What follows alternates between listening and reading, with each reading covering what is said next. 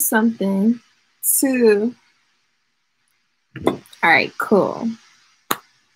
So I'm coming to y'all live and direct in my pajamas with my hair all crazy because I just have to make a video. I haven't made a video in a long time on YouTube, and I wanted to kind of talk to you guys about the season 3 premiere of What's the Biz.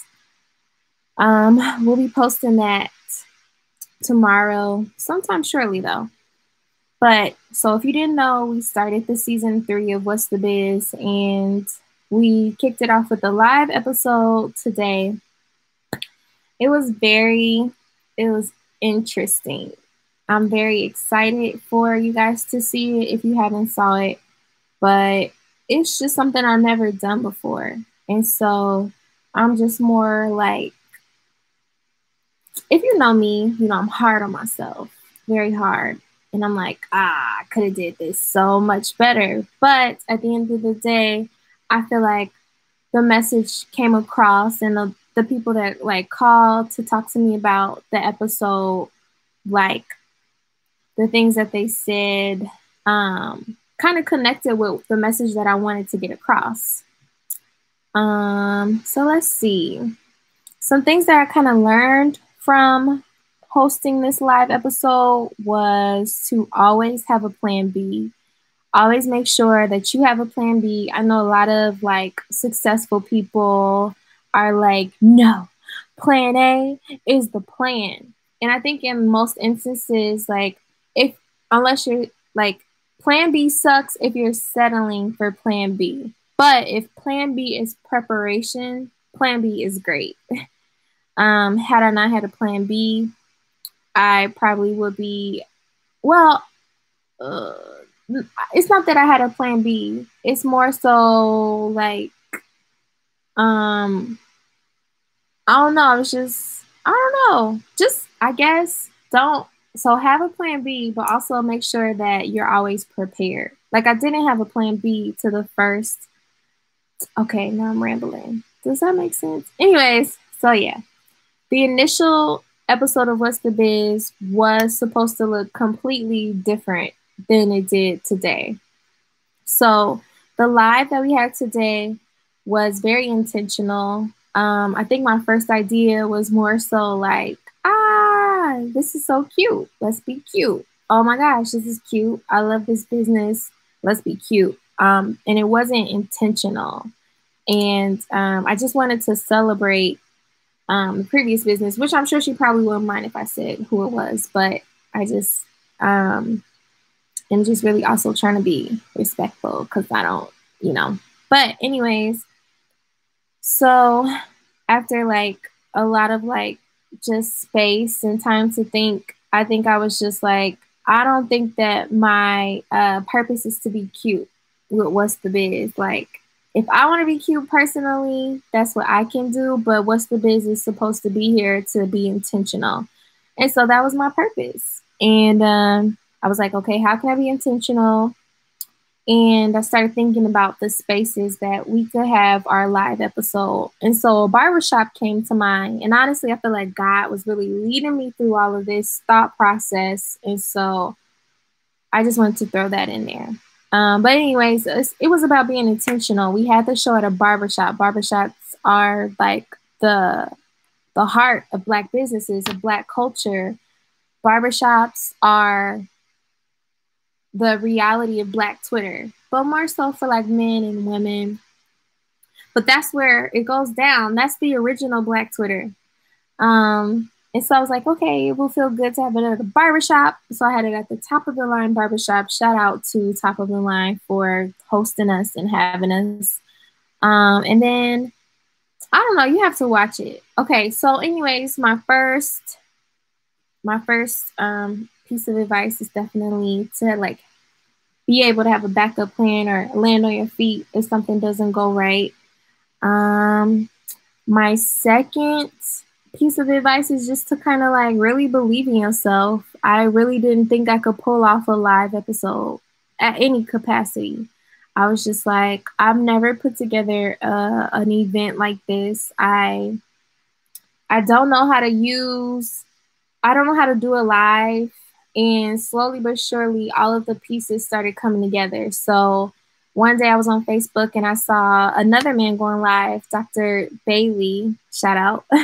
And I was like, wow, I wonder how he's doing this. Everything looks so clean. And come to find out, the man that was like recording his episodes, I knew him. I had met him. And so I reached out to him. Shout out to Black Sage Productions. And I was like, can you do this? This is what I want to do.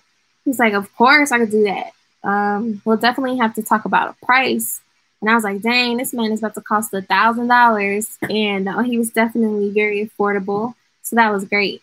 My friend Deontay, we have recently like really connected this summer during COVID. I feel like maybe a little bit before.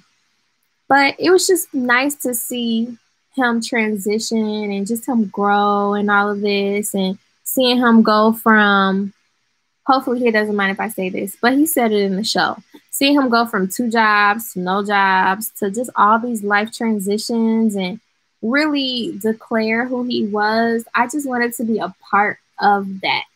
And I felt like What's the Biz was a great platform for him to kind of introduce himself to the people, because like I said, Deontay and I have known each other since middle school. And I'm pretty sure everybody has their perspective on who they think he is. But anyways, so it was just nice to help someone, like not help, but support someone in their journey. Like I've been supported. Wow, I've been talking for 7 minutes and I don't think I said shit.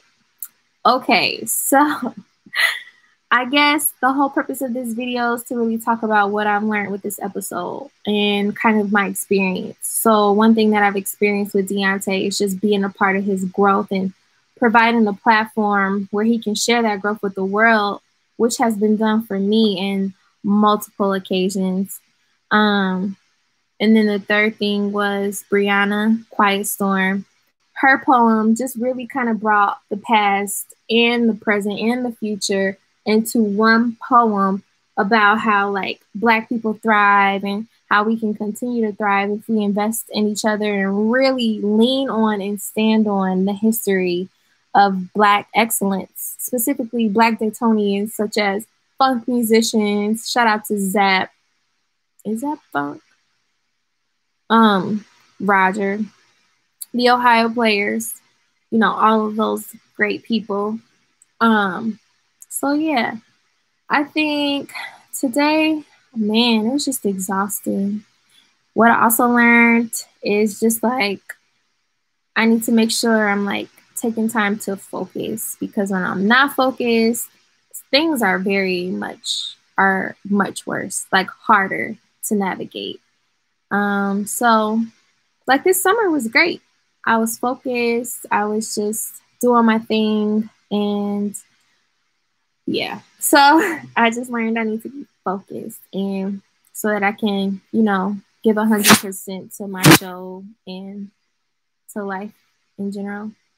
But yeah, if you tuned in to the live premiere, dang man, I want to say something juicy. Like I feel like all of that was cool, but what did I really learn? I don't want to sugarcoat this. Like, what did I really learn with throwing this season? I should have wrote all of this down. The biggest thing for me is, yeah, to trust in myself. So that's what I'm going to say. Make sure you trust in yourself, even when it comes to doing things that you're uncomfortable with. I just feel like a live episode for the season premiere of season 3 was necessary, and it was important no matter how uncomfortable it was for me. A lot of people think that I am exaggerating when I say that I am shy or anything of that nature, but I really hate live stuff. But I know I got to get over that. So this was the first step. So anyways, I know y'all hearing my son. But thank you guys for tuning in. Thank you for watching What's the Biz. And stay tuned for season 3 because it's going to be lit. I'll see y'all later.